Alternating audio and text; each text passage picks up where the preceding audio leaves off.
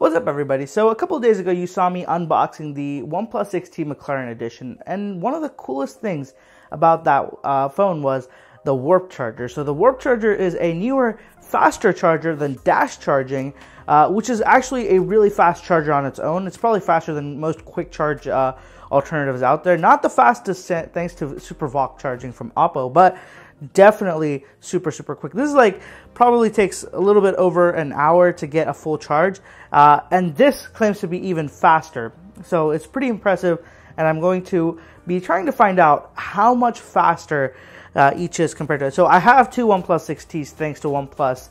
I mean, they didn't send me the OnePluses. I had to buy one because they launched a special edition super late, and I just couldn't pass it up. Never mind. So the OnePlus 6T McLaren Edition has this warp charger. So what I'm doing now is I'm going to drain the batteries to dead zero. So nothing, they won't even power on.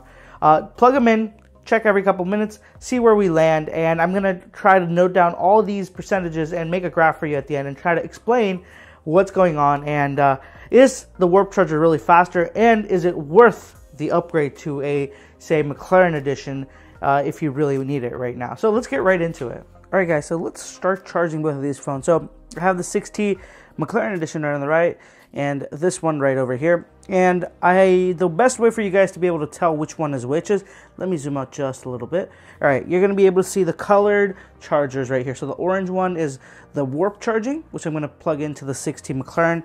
And the red one over here is the dash charger. So I'm going to set it off. We're going to look every 10 minutes or so, figure out where they are. And the phones are completely dead, so let me just show you really quickly. Right there. And right there. There you go.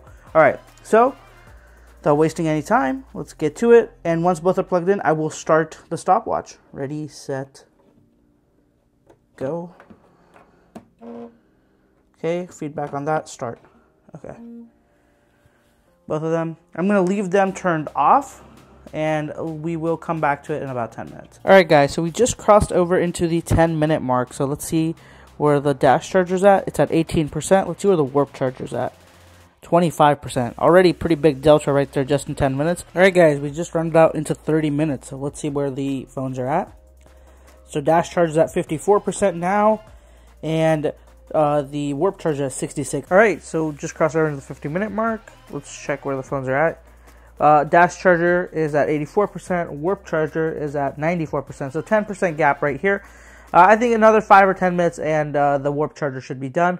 This shouldn't be too far behind either. So let me check in another 5 minutes. Alright guys, so just as we cross into the 1 hour, 1 minute mark, the warp charger has hit 100%. So that's it. An hour and less than a minute. It was like an hour and 50 seconds. Already at 100 from a dead zero, so it wouldn't even boot on to 100%. The dash charge is at 94. So as you see, it's pretty clear where we're kind of bridging the gap. So I'll check when this is back at 100 and let you guys know. Alright guys, so just as we cross over to the 1 hour 14 minute mark, the OnePlus 6T made it to 100% on dash charging. So not the world's biggest difference, about 13 minutes in comparison to get to 100. Not a big difference, but comparing that it only took this an hour, that's like a really very interesting result. So let's move on. Alright guys, so looking at the results here, what we can see is that starting off, both of them started at the 10-minute mark. It was a pretty big delta there, about 9%, and that delta almost carried over until I'd say the 40-45 minute mark. After that, the bridge started to close up, and you guys can see that both of them have a pretty similar curve. It's just that the warp charge is a little bit faster. Now, when it came down to the last couple of percent, the warp charger definitely slowed down. It wasn't going as quickly as the dash charger. So the overall result here was that we had a 13% faster, a 13-minute difference in charging. So between 0 to 100, same phone, same battery, just different charger. So this is definitely faster, but it's not incrementally, it's an incremental update. It's not life-changing. It's not like dash charging versus normal charging.